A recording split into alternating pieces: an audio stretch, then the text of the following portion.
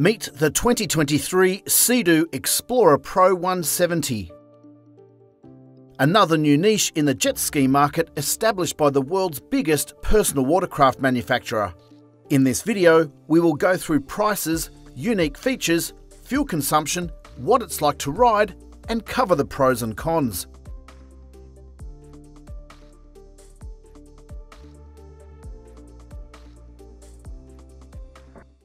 The Sea-Doo Explorer Pro 170 is a new model for 2023 and establishes a new segment in the personal watercraft market. Based on the extended platform developed for the Sea-Doo Fish Pro, the Sea-Doo Explorer Pro has a bunch of cool features and a number of industry firsts, including a debris removal system activated by the touch of a button, easy access front storage compartment, and an industry-first windscreen which is designed to unclip if it is struck by the rider and simply clicks back into place afterwards. It's also the first jet ski in this segment with height and reach adjustable handlebars. We clocked up more than 1,000 kilometres or 600 miles over 30 hours during our test of this machine. If you think it looks familiar, you'd be right.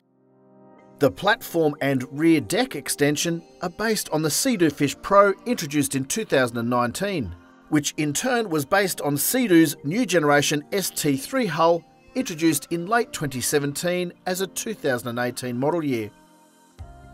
So the platform for the Sea-Doo Explorer Pro 170 is 6 years old, but it's a new model for 2023 because no one has manufactured a jet ski like this before. Unique features include an extended rear deck, which creates a platform for a range of clever accessories such as fuel storage, a large cooler box, and waterproof cargo bags. Depending on the configuration, with the extended rear deck and the new detachable cargo platform, you can attach up to 5 of Sea-Doo's 15-litre or 4 US gallon fuel caddies.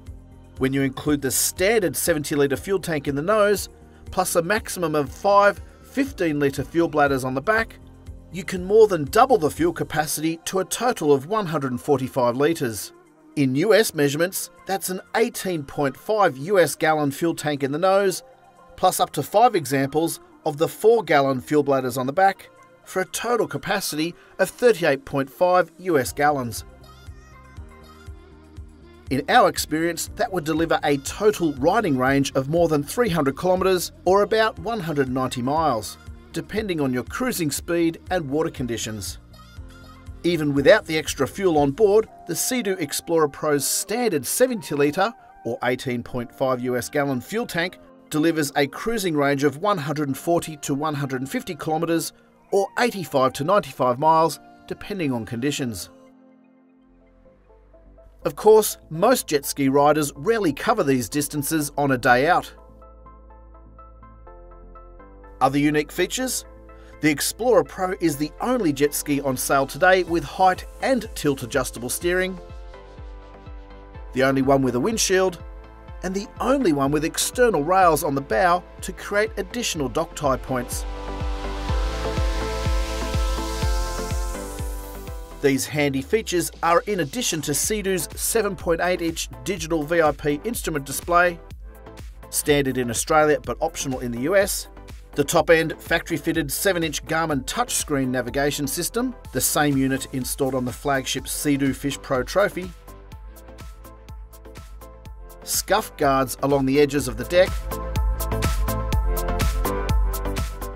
rear boarding rail,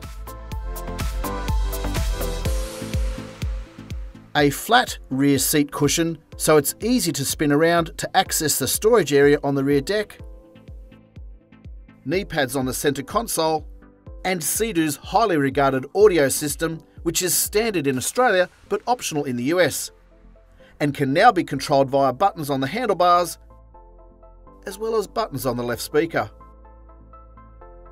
Sea-Doo's unique and industry-first reversed thrust debris removal system called IDF is also standard and proved to be a handy feature during our test ride.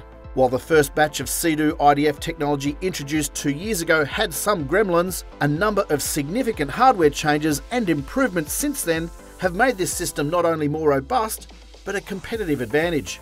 For now, rival jet ski brands don't have any type of automated debris removal system.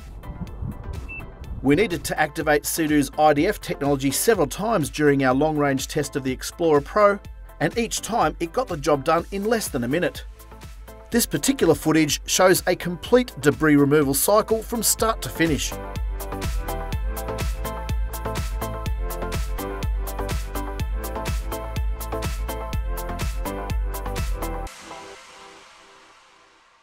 Powering the Explorer Pro is Sea-Doo's 1630cc 3-cylinder Rotax engine with an output of 170 horsepower.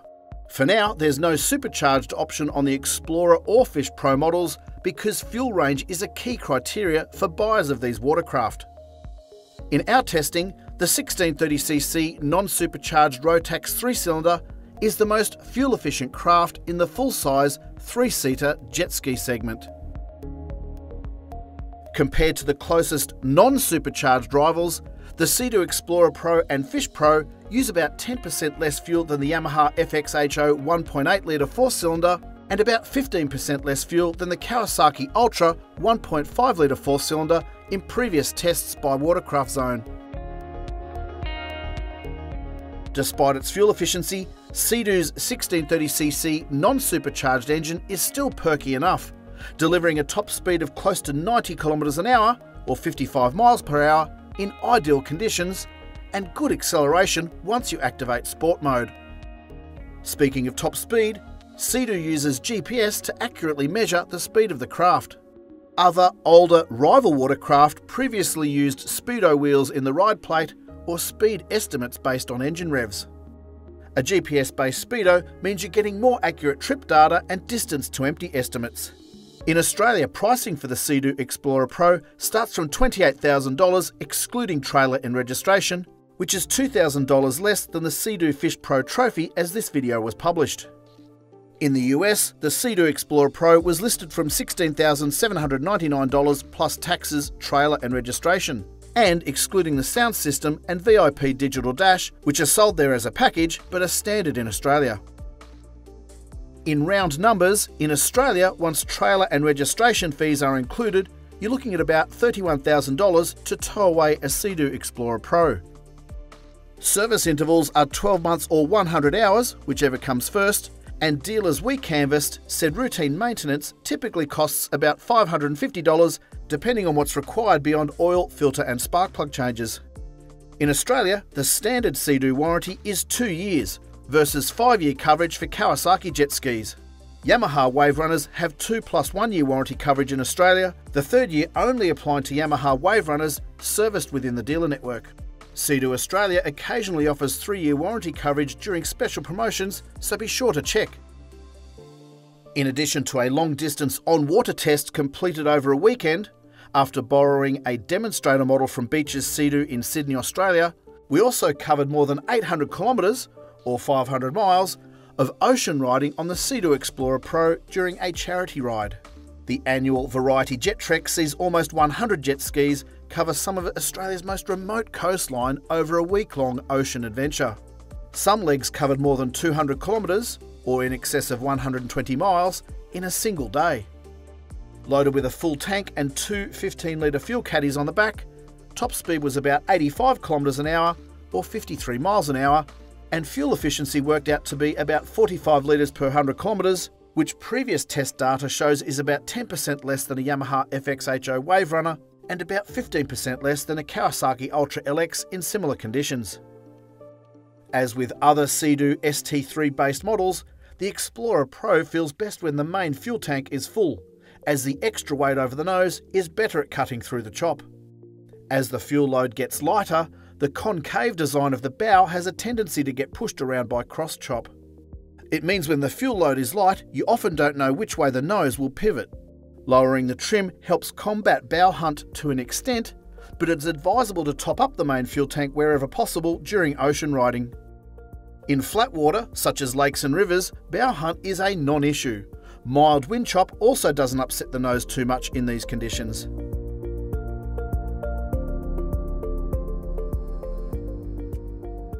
But when the going gets rough, you'll want to hang onto the handlebars. The tilt and height adjustment is a game changer, especially for taller riders. Although it can take a while to feel comfortable standing while riding a sit-down jet ski, it's much easier on your body and lower back in rough water. It's worth noting you may want to consider changing hand grips to a simpler design than what comes standard, as we did. The more pronounced hand grips that come with the Explorer Pro tend to push your thumbs up close to the plastic shrouds on the handlebars, and that can lead to blisters even when wearing gloves. In addition to fitting simpler hand grips from the high-performance Sea-Doo RX PX300, we fitted motocross neoprene rings near the plastic shrouds. What worked best for us, however, was learning to adapt to keep a wider grip and making sure your thumbs are away from the plastic shrouds. The windscreen works well at minimising water spray, and it's so effective at blocking the breeze it can get too hot if you're sitting down on a summer ride. A flap that opens and closes enables you to let more or less airflow through. Riding while sitting down and with the air flap closed, the windscreen is so effective you can even wear a wide brim sun protection hat at modest speeds without it blowing off. Riding when standing, the shape of the windscreen diverts air into your face and chest to keep you cool. The screen does a good job of deflecting modest water spray, but frankly, the concave shape of the bow is the main reason the ST3 hull is a drier ride than most other jet skis. As with other ST3 based Sea-Doo models, there is plenty of footroom in the footwell, and the narrow seat design means your legs aren't chafing against the engine housing. It's worth noting the Sea-Doo footwells can fill with water when you come to a quick stop, so you may need to give the throttle a blast to empty the footwells so you have better stability when idling. When washing the jet ski after your ride, it's advisable to use a wet vacuum or a water extraction hose to empty the footwells. The Sea-Doo audio system works well and has more volume and bass than the audio systems on Yamaha and Kawasaki models we've tested. The VIP digital dash is not a touchscreen. At the moment, only the Yamaha FX Wave Runner series has touchscreens. But you can control music and maps on the Sea-Doo via buttons on the handlebar shrouds once you connect your phone to the BRP Go smartphone app. Although the glovebox pocket is smaller than most other full-size 3-seat jet skis, it has a waterproof container with a USB charging port and a foam divider to stop your phone bouncing around. The Garmin touchscreen has vital signs for navigation, trip information, water temperature, and other data from current and previous rides. You can also load GPX codes via a smartphone app or enter route coordinates manually. The Garmin system comes with basic map coverage, but you can add detailed maps via a micro SD card or by downloading them into the device once it's connected to your smartphone. One of the biggest advantages of the Sea-Doo Explorer Pro and all other ST3 base models, such as the Fish Pro and GTX models, is the easy access to the main storage compartment. The handlebars and the entire console lid lift up once 2 tabs are released.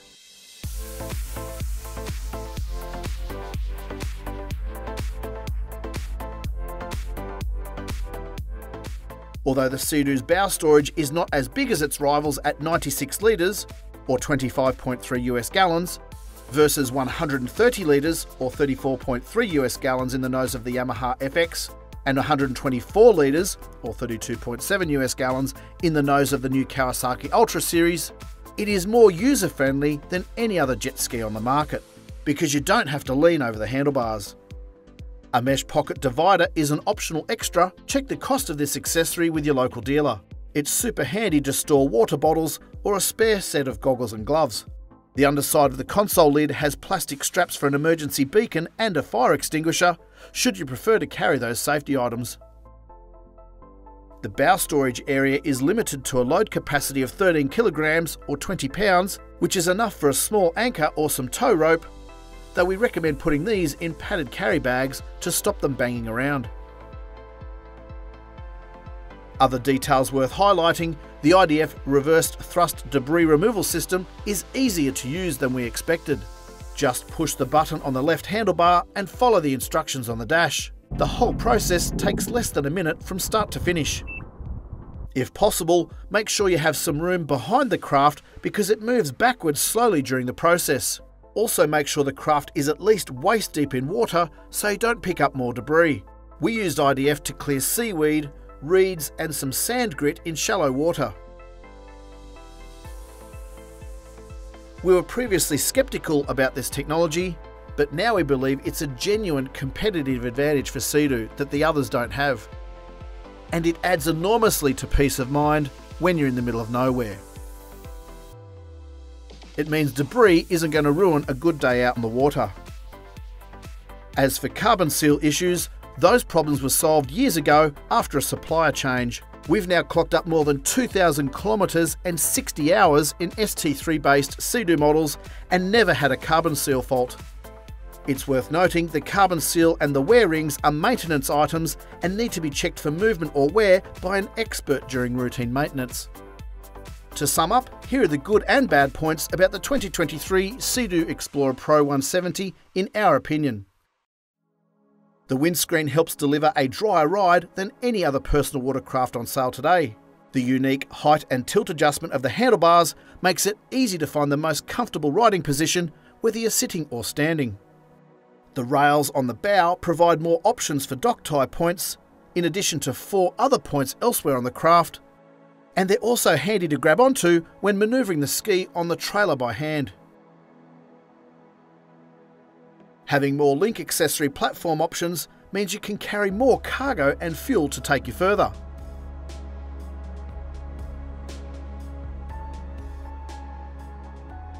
The IDF reverse thrust system delivers peace of mind should the intake grate get clogged by seaweed, a plastic bag or other debris in the middle of nowhere. Fuel economy is good for a full-size 3-seat personal watercraft. The easy access bow storage area and the waterproof smartphone charging pocket in the console are genius. And the sound system is awesome. The touchscreen Garmin navigation unit is much easier to use than the cheaper touchpad versions. And the rear boarding step and large rear deck make it easy to reboard from the water. Downsides: as soon as the main fuel tank dips below 2/3 full, the bow starts to get pushed around in big swell and large cross chop. And this gets worse as the nose gets lighter, even when the adjustable trim is lowered. In flat water, bow hunt is a non-issue, though you may notice the steering and manoeuvring are vague below 20 km an hour or 12 miles an hour, which is another trait of the ST3 hull. The windscreen rubs slightly on the navigation shroud. We added some gaff tape to protect it.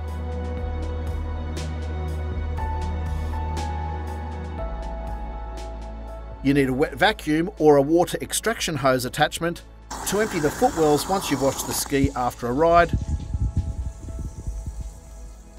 And the refueling nozzle on the optional fuel caddies can be finicky, so consider a small portable battery powered pump or carry a jiggle hose or a jiggle siphon. On balance, the 2023 Sea-Doo Explorer Pro 170 is a game changer. Although some hardcore jet ski enthusiasts may not appreciate its many innovations, the Sea-Doo Explorer Pro has created a new niche and will no doubt bring new people to the sport.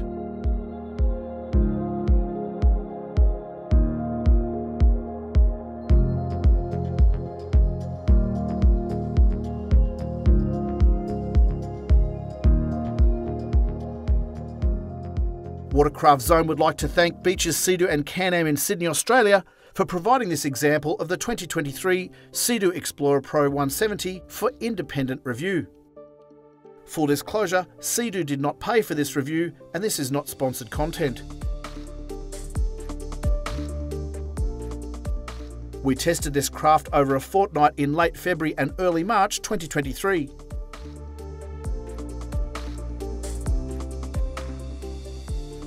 To find out more details on the Sea-Doo Explorer Pro 170, as well as similar models from Yamaha and Kawasaki, go to watercraftzone.com.au. Please hit like if you've enjoyed this video and subscribe to this channel so you don't miss any future updates. and to help us grow our jet ski community. Thanks for watching.